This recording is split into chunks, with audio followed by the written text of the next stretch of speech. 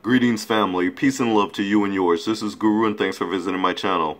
Family, this video is about these parents who reportedly lose custody of their children due to low IQs. That's right, low IQs. You know how they always say that white people have high IQs? They love to push that narrative that's ever so false and phony, but they love to push that narrative. Well, this is a case example where this couple, they actually lose custody of their children due to low IQ. So let's go to the story.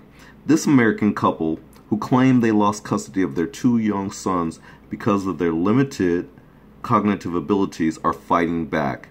Amy Fabrini, 31, and Eric Ziegler, 38, had their first child, Christopher, removed from their home about 4 years ago, shortly after he was born.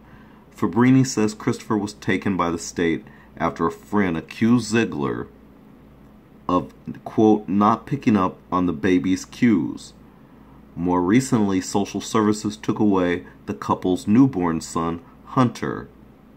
According to the Oregonian, psychological evaluations provided by the couple test Fabrini's IQ at about 72, placing her in the extremely low to borderline range of intelligence, unquote. Ziegler scored about 66, placing him in the mild range of intellectual disability. The average IQ for adults is between 90 and 110. They're thinking that because we have this disability, we can't safely parent our children, Fabrini told KTVZ in an interview. Well, obviously the state feels that way. I have to agree with the state.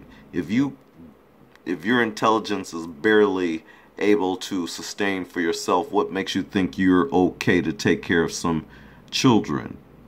I think they did the right thing. Family, what do you think? This is Guru. This is the end of this video. Thanks for watching. Peace and love to you and yours. Yes, again, this is another example that not all white people have high IQs. Let this be placed in the record books. I'm out.